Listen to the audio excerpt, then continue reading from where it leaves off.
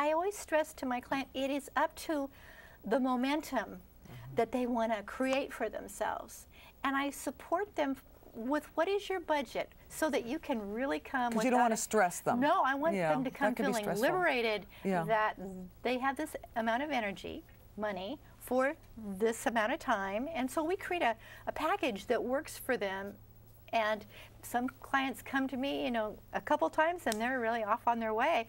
Well, other people really want to work for a period of time. That could be 6 months. I've worked with some people a couple, 3 years, just because they like the energy. They like the mobility that their life seems to take when they have accountability. Do they have to be there in person, or can you coach them over the phone? Either way. I do a lot of phone coaching. Right. But now, do they have to set goals, or do they have to do homework? Well, you know, that's part of it. They don't have to, but I say, you know, I call it field work. If I were going to give you field work, this is what I would encourage you to do.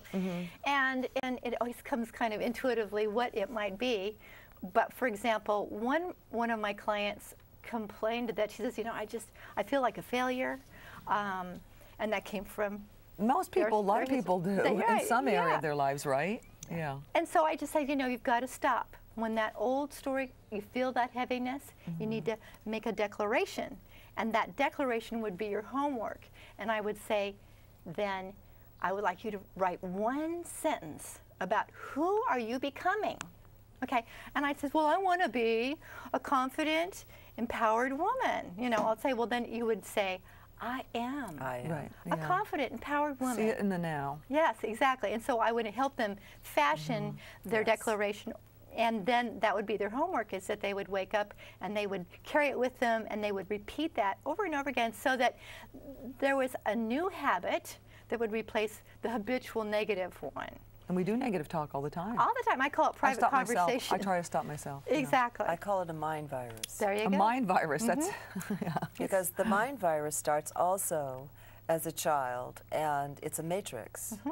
And the more negative we've experienced as a child, we disassociate, and we keep disassociating. And I meet people in my practice that are so unaware that they're disassociated because they're not present. You can look into someone's eyes and they Is that what it means, Badeish, disassociation, not being present in your body? Yes. And when I see a percentage of disassociation, I will refer them to a psychologist because I really believe there's a level between really a fear-charged life, passive-aggressive, maybe even schizophrenia. So I wouldn't refer them to a coach. No. I won't take them on because my job is to be authentic to myself, and if I get this feeling, then I'm going to refer them to somebody who can really assist them, because there is something that is vibrating there that could be something that we wouldn't want to be responsible for. I do, and I wanted to just say that that's one of the things I make clear with the clients when they come to me, that this is not to replace psychotherapy or drug treatment or any other kind of, So it's logical. You may get a person with and they do show up, Yeah. but I mean, just honest with them, you know, I really don't feel coaching is for you right at this point. You know, it's the next step, maybe. That's right, but I think many times coaching is great for people who feel like they've completed therapy to a large degree, and they're ready just to really engage with life a little bit more. And so that's a good We talked about something before we did the show, which I think would be interesting for women. A lot of times women will marry a man or have a boyfriend, and they figure, well, I like this, but I don't like this. But when we get married, I can change them. No, you can never change anybody, but you can by changing yourself. Yeah, that's right. Tell us how that works. Well, it's again going back to knowing what part of your life you want to embrace that is not quite bubbling up, that you feel like you want to expand into. I'm trying to... if it stumps you, no, just it's fine. I think it's important, because sometimes you throw something at you, and I'm thinking, you know, I know that when you change and you react to somebody, they're going to react differently. Oh, so, that's a good. That reminds me.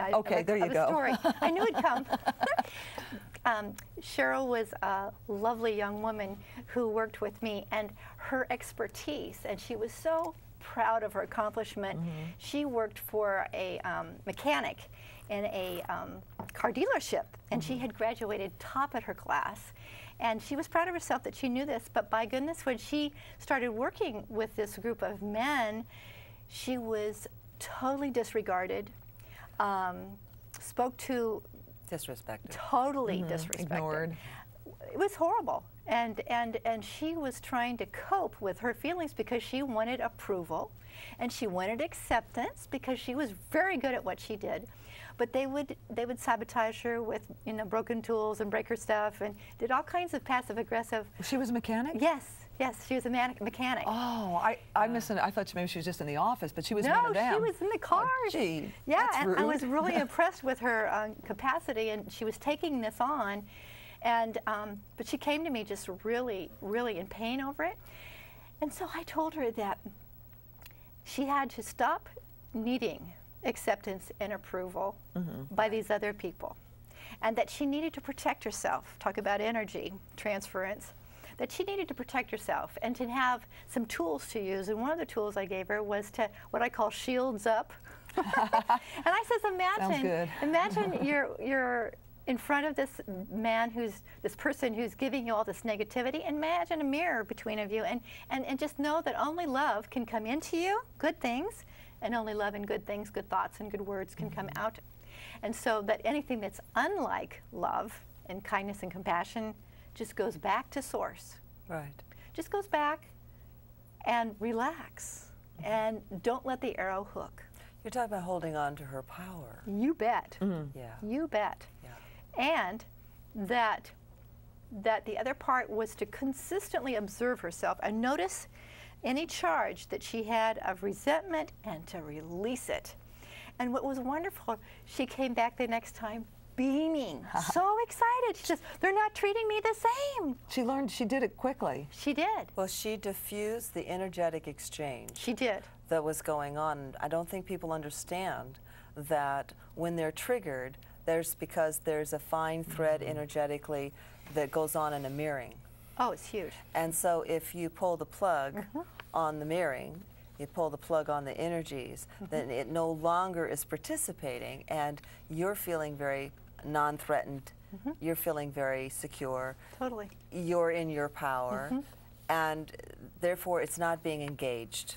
So that was a wonderful tool to share with our audience. And I also want to share that she took this another level, which was really, when we talked about the physical body, she actually ended up wounding herself and cutting the tendons in her finger on the job. And she had to go and get surgery on her hand. Was this before she? This is after she practiced it with her workman. But what she ended up doing is having to have surgery. And she was allergic to all kinds of pain meds. And so she decided to use the same practice with the pain, the energy of the pain. So she would feel the pain, and then she would just let it go, just drain right out. She says, you know, I could go through that whole process without any pain meds. Wow. So it's powerful what we do with energy. It's very powerful. It sounds like life coaching embraces a lot of the metaphysical concepts. It is. It's transformational. You know, it really is a transformational approach to accessing more of your capacity.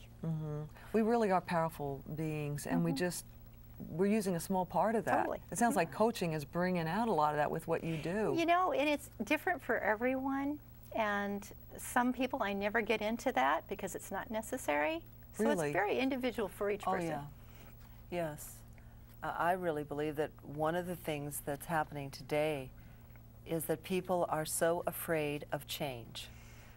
They get in their comfort zones, and that's where they're the most comfortable, and then anything that's going to rock their world and take them out of that comfort zone, even if it isn't good for them, they'll go into what they think is a comfort zone. And you, as a teacher or a coach, you're trying to get them out. If you're seeing that the comfort zone is not healthy, and then you try to give them some tools of change, the resistance is absolutely amazing because it's primal.